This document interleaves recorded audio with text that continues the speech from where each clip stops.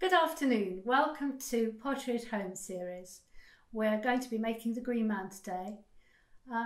I was looking around the field the other day and I have to say that since we started isolation, the weather has changed enormously. It was frightfully cold and I had a big hat and gloves on when I went for my first exercise. But now when I go outside I need my shorts on, it's so hot. And what's wonderful at this time of year is that everything is starting to grow. In particular, looking around the field, I noticed that the leaves on the oak tree were just beginning to start to come out. And in fact, I spent some time staring at the leaves as they were growing and marvelling at the different types of green that were emerging. And in fact, as I was looking through the leaves, I saw all kinds of patterns and shapes. And that's what happens when we stare at things. We often see faces in wallpaper and faces in things that we don't expect to see. And I suppose that that's where the Green Man might have originated, because the Green Man is a sculpture of a man's face, but it's surrounded in leaves. It's a symbol of rebirth, and it seemed really, really apt at this time of the year, and especially under the present circumstances, whereby we're reminded on a daily basis about death. And it would be rather nice to think about rebirth as well. So here's a picture of the Green Man that I found. The Green Man has been around for a very long time and it might be a good idea to research it. I've created a booklet so that you can make the Green Man by watching the video and by looking through this step-by-step. Took hours to make booklet on what to do and in what order. To make the Green Man, what you need first of all is a head shape. So usually an oval will do, perhaps a circle. It depends on whether you're making something that is very face-like or whether it's stylized. And once you've chosen your shape, then you need to create the foundation for the face. So to begin with, you're only really looking at the base of what's behind the eyes and the nose and the mouth. You're not really looking at the finished article. To begin with, I found something that I thought would be ideal for making a round face. And even though it's a round shape, I can change it and elongate it a little bit later. It's a dish mould, so you'll learn how to make a dish as well during this. I also found an oval shape, which is a hump mould. So let me talk you through how you go about using these. First of all, you need to roll a piece of clay out, and as you recall, before you roll the clay out, you need to wedge it up and make sure that it's woken up and it's ready to go. Having wedged it up, then you need to find some guides. These guides or sticks, you can use your placemats at home. Make sure that they are thick because this is going to go onto an outside wall in the garden. It's a stoneware piece of work. It will withstand frost if it has been fired to a high temperature with a specific stoneware glaze upon it. So these guides are actually 1 centimetre deep, and that is the thickness you need for the foundation of your work. Start by rolling your clay out. As I roll it out, I turn it over.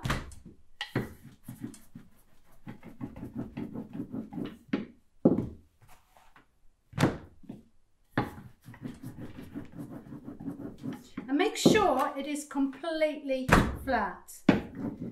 Every time you pick it up, you stretch it, so as it gets larger, when you pick it up, roll it on your rolling pin, lay it down, push it into itself, and ensure it's completely flat like that. Once you've flattened it, you can use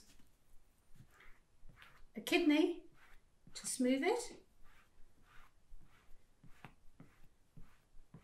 before you make use of it. This will compress the clay and help to pull it back together because as you've rolled it, you've stretched it. The next thing you need is your mould. Now, if you haven't got a mould like this, then you can use something at home. You'll probably find something suitable in the cupboard, but the clay will stick to it. So you need to put a barrier between the clay and the vehicle that you're using, the vessel. I would suggest some strips of newspaper dampened with water and placed inside the container, or lots of people use cling film. Having said that, if you are having one of the pottery parcels, you'll find that there'll be a bowl like this in it, which you can use. The pottery tools and equipment are all on loan. Put the clay over your rolling pin before you lift it. I'll just pop that on there to make it a bit easier. And then feed it into your bowl. You've probably got a cake stand perhaps, or something that you could raise a piece of clay on, a box or whatever, so that it's a better height for you. So work your way around it like so. Now we've got a lot of clay that's sticking out over here. So what I'm going to do is just rip that clay off, because it's not going to be used and it's getting in the way, like so. The next thing I'm going to do is take a sponge and some water and sponge quickly into the bowl. It's already down, it's touching the base, but by gently sponging I'm getting it that bit further. Having done that, if you've got one of these tools, you can cut, and you will in fact need to cut on that edge like that. However, you can manage simply with a knife. Just cut all this excess clay off here.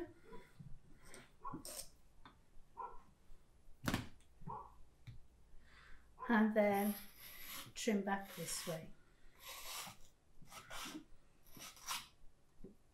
And if you recall, we used guides, we used sticks that were 1 centimetre thick, and that means that the clay is quite thick in here, and it means that this is going to be a face. When it dries, this nice thick edge will be useful for sticking onto the back plate. If it was a thin edge, it would be flimsy, and if the clay was thinner, it would be difficult to sculpt into. Now, unfortunately, that's too soft to do anything with, so what we need to do is to leave it until it firms up a bit. I usually leave mine outside, not in direct sunlight, because that dries the exterior of the clay and the interior remains soft. But in shade outside, or on a windy day, it dries very quickly, or maybe in your room, wait a few hours, or use a hairdryer if you want to speed the process up. So, an hour ago, I made one of these and I placed it outside. And as you can see now, it will just pop out like that. And okay, it's not an oval, it's a round shape. I've done a rather stylized oak face, which is quite round, but I still want to make it a little bit oval down at the bottom for the chin. I must mention at this moment though, that if you have got a hump mould, or you've seen a hump mould in the studio and you don't know how it works, clay is simply draped over the top, sponged down and then trimmed at the side. And you might find you've got a shape that's really suitable at home that you could drape clay over. You then leave it to firm up, just as we did with this bowl here. The problem is that because the clay shrinks as it dries, as it shrinks it will crack if you leave it on this mould. So you have to be very vigilant and make sure that you remove it as soon as it's slightly firm. To demonstrate to you how much clay shrinks, here is a dish I made on this hump mould earlier, and you can see that it's already a lot smaller. Had I have left it on here, it would have cracked, but I took it off and then completed the drying without the mould underneath. So that's a nice oval shape, and you might have a hump that you can drape your clay over that's more suitable than something you put the clay into. If you're having a parcel, you will find one of these inside, so you can use it. So you've got to look at this and not think dish, you've got to think face. So I'm wetting the surface. It's firmer, but it's still got moisture in, so I can still shape it a bit. And I'm going to shape it into more of an oval towards the base by pushing it in, like that. I've got my hands wet and I'm stroking it down. And I'm thinking that that is kind of where the chin is going to be. And if I get a stick, a guide, I can now draw a line for the centre of the face. It's not very central, that, so I'll redraw that. There you go. In fact, it was very off centre. Okay. having drawn the line for the centre of the face is then divided up into thirds.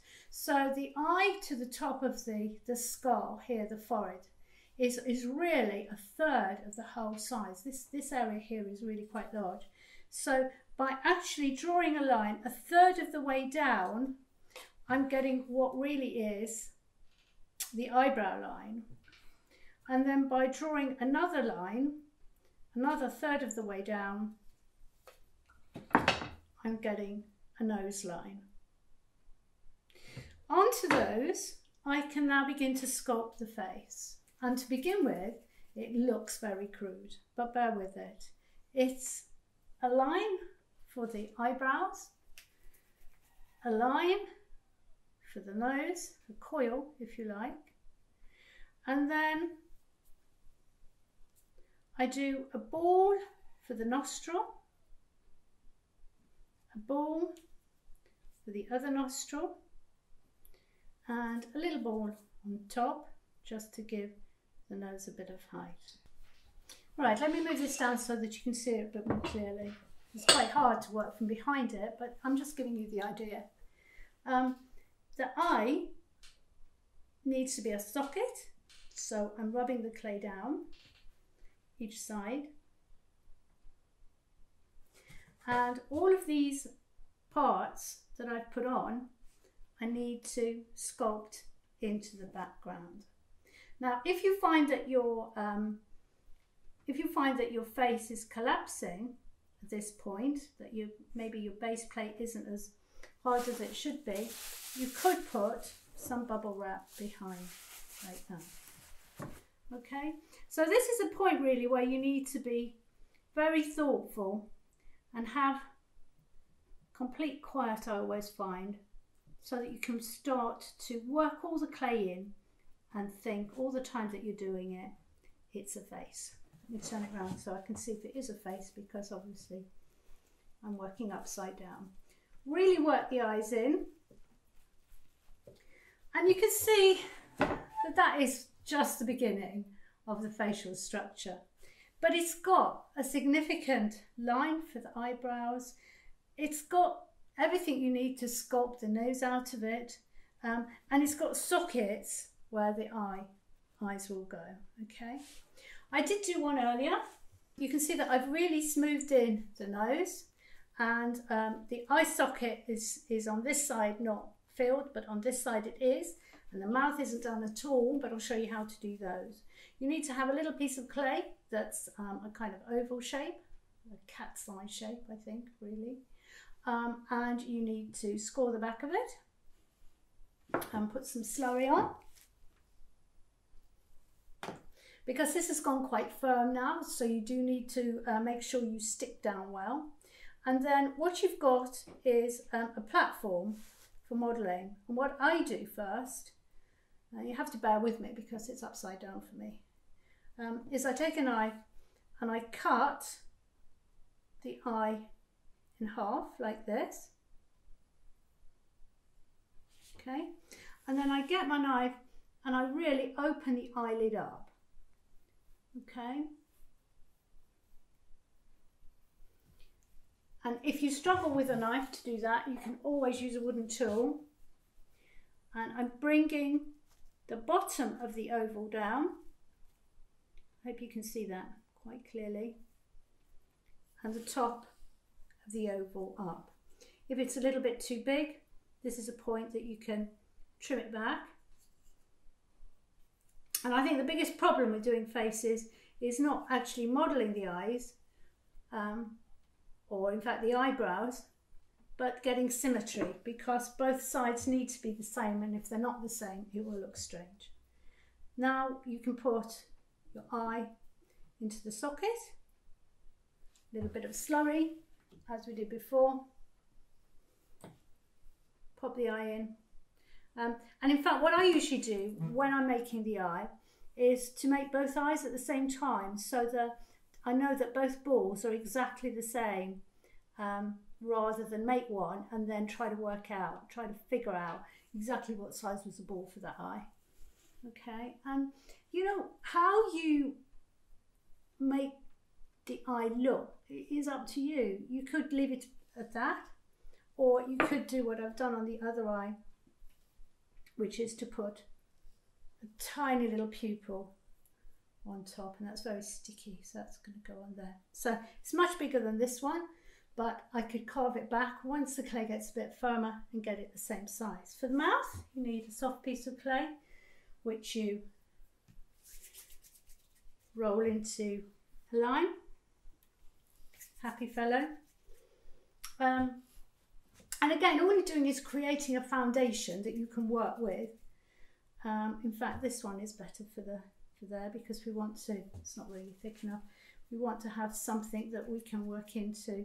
And with the second one, you bend it up, bend it down, bend it up, so that you've got kind of top lip, and there we go. You have something that you can start blending in and turning into lips. Okay, so a lot of what you do when you're making a face is about putting down a foundation that you can then sculpt into, and that really is all about observing. So if you've got a photograph of a face, anybody's face will do, then you can start to begin to work out exactly how the eyelid should go, or how the mouth might go, and create enough clay on the surface of your face to play with. And don't forget, if the clay is very, very soft, it's hard to model. It's very often a good idea to get your foundation on, then just leave it and sculpt into it when it's gone a bit firmer. Here's a mouth I made earlier. It's actually gone very hard, so this is far too hard. But as you can see, you can play with different shaped mouths and get the look that you want. So those are two faces that are on their way, getting there. And here's a face that I've completely finished, in terms of it hasn't got its oak leaves on, but I'm quite happy with it. You can see that the circle has become elongated. There's a little bit of cheek that's coming out of it, and it's quite stylized, but I think it'll do. Now what you need is a back plate. That is a piece of clay that you can put the face onto before you start doing the oak leaves. So it's a good opportunity now to start rolling out some clay for your back plate and rolling out some clay for your oak leaves at the same time. Let's put him out of the way.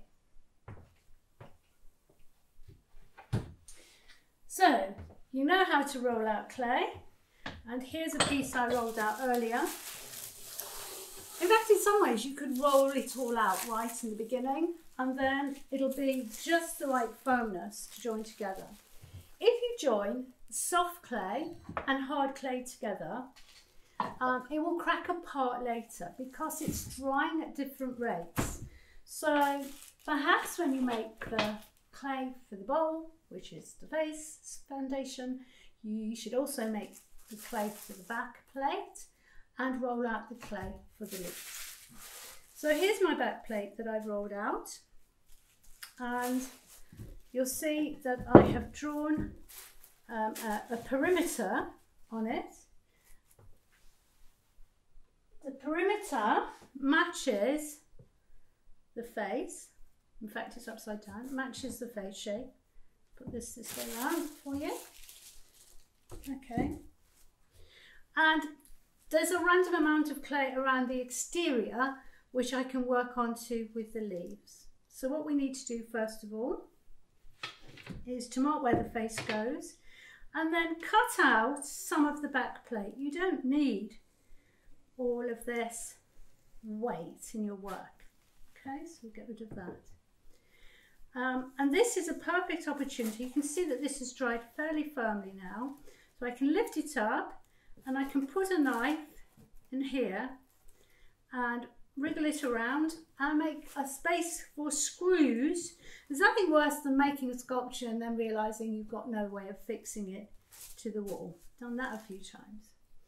Okay, so the next thing to do is to score well where the face is going to go.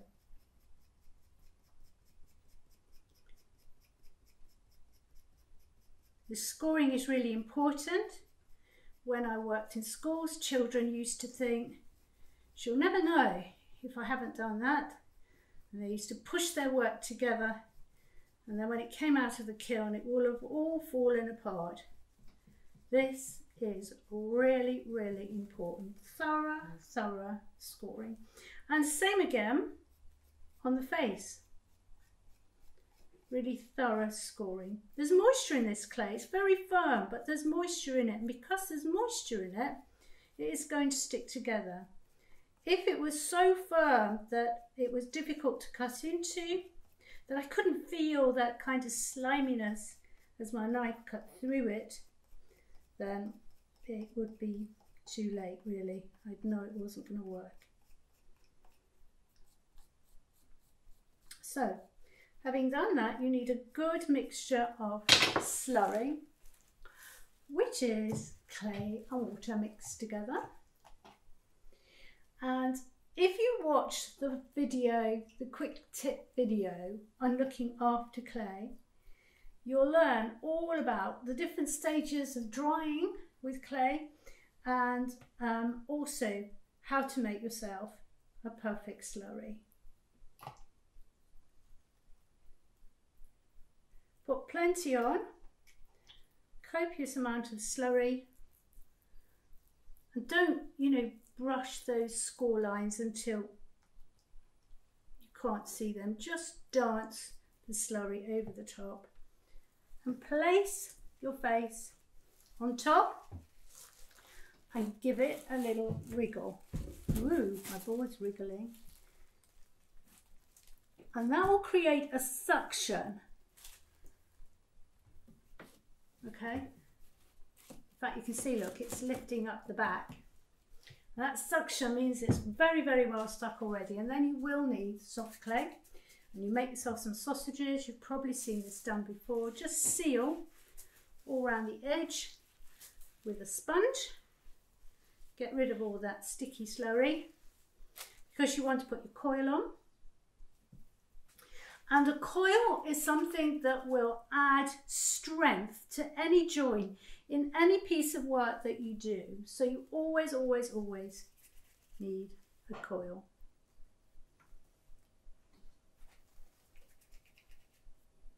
You don't need to make them too big. You don't need to make them too little. And you do need to work all the way round.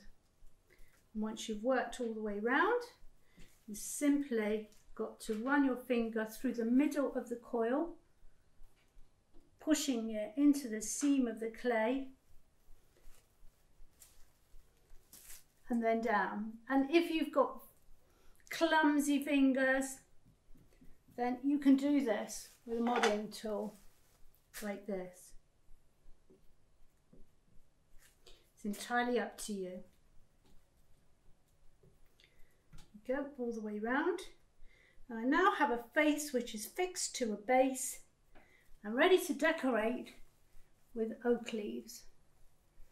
And hopefully when you rolled out the clay for the back, for your bowl, you also rolled some clay out for leaves. Now if you're taking a parcel, you will find in that parcel templates of oak leaves.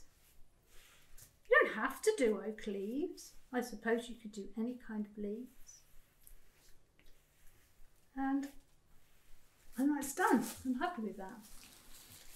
So far so good. Let's take a look at the leaves. Okay, so now we're going to address the oak leaves. As I explained, you will have an oak leaf shape in your pack, but oak leaves are such lovely shapes. They're sort of just very rounded, and I just think they're one of the easier leaves to create. However, just in case you struggle with that, I have actually created some oak leaves for you. And what you need to do is to roll some clay out and then place your oak leaf pattern onto the clay. Now you can cut the oak leaf out straight away if you like, but I tend to leave my clay to just firm a little bit so that when I'm cutting it, the clay's not being dragged too much. You can cut with a pin easier than with a knife because you can get round the corners and you can take away the clay from the edge. It's a little bit like when you make cookies with pastry. If you try to pick out the cookie shape, it all gets misshapen. But if you pull away the pastry and you're left with all the cookie shapes, it's a lot easier. So make a large piece, put lots of leaves down, cut around them, and then finally take away the clay that surrounds them. And you can start. So I've got a few leaves that I cut out earlier. They're a little bit softer than that one. It's got a bit hot in here in our filming studio. And what you need to do is to tidy them up. So you can start, if they're very, very firm, you can do this with a sponge quite easily. But if they're still rather soft, you'll have to go a little bit more carefully and use your fingers around the edges, like so. Then when you've done that, you need to take your thumb or your finger and press them into the rounded section of the edge of the leaves. And that really scoop back, really gives the leaves a bit of shape. Okay, you've got this sort of dent that's happening in this area here. The clay for the leaves is thick, not thin. Don't get that wrong. I didn't mention before, but you do need them to be about 5 millimeters deep. Otherwise, they'll be really thin and more than likely they'll break when you start to work with them, or they'll break when they've been fired. You need to take some plastic and place it over the top of your leaves. There's nothing that I hate more than scratched lines in work. They've got a really basic, crude look to them. If you use a pin, but you have a piece of plastic on your clay, when you put the marks in that you want, the veins of the leaves, they become rounded score lines rather than sharp, jagged edges. And basically, they just look a lot more natural. So you need to make yourself a lot of leaves. In fact, I think it's about 12. But of course, you don't have to follow my plan for adding leaves. Here, I have the face that we started. And essentially, there's a lot of symmetry going on in this piece. And I found it was best to place, look, I've decorated the wrong side. A leaf at 4 corners, like that. And in fact, this one's the wrong way around. I want it like that. But it doesn't really matter. You can play with the leaves. They can go under the nose. They can go beyond the nose like that. But I think if you play with this 4-piece symmetry to begin with, then you can start to add in the other leaves in different places, like so. So how do you stick them on? First of all, what you need to do is to score the backs very well. I've got a kidney which has got some scratchy shapes in it. I don't think I can find it here. I don't know what I did with it. Yes, here it is. It's a serrated edged kidney, and by scraping it over the leaves, I get a scored line, which is a lot quicker than scoring all the leaves. Then I can add the slurry to the back, and don't miss any of the back out because the clay should be really a little bit firm. Look, this is not floppy, really quite firm. And then wherever you're going to have the leaf, you equally need to score. So I think you can see how important scoring is from this particular exercise today. That's going on there, like that. Press it down and press from the middle, so you're pushing all the air out. Again, you can see why it's important for the leaf to be firm, because otherwise you'd be pressing it on and losing the shape. So it really is very, very firm indeed. Okay. When you've done that, you could take a sponge and sponge around the edges, but actually I find that I've forgotten to put my water brush on here, so I'll use my slurry brush. I find by going round with a brush with a little bit of water on, that sort of lays it down nicely. And of course you can always use your finger, but make sure it's well sealed and looks pretty. Now you're going to have to work all the way around. You're going to have to decorate all of your leaves and decide how you want them stuck on. Do not leave bits sticking up because they're going to get broken. Remember, this is going to stay outside. It's going to be, you know, windy, frosty, cold, birds land on it. You don't want bits that stick up and then get snapped off. Might even have a football thrown at it. Okay, so work on all your leaves, get them all on. If you would like, an acorn would finish it off. So you'll also find a little mould for making an acorn.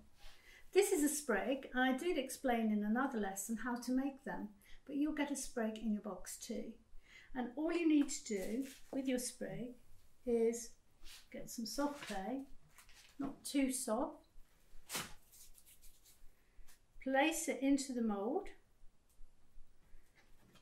and then prise it out,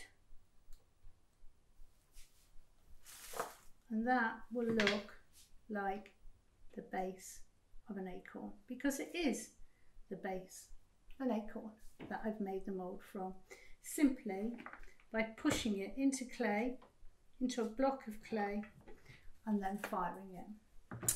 So all it needs now is a ball with a nut,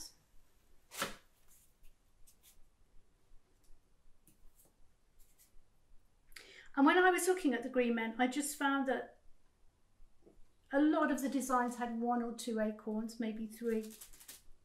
That can go on there like that. A bit of slurry, pop it on there like that,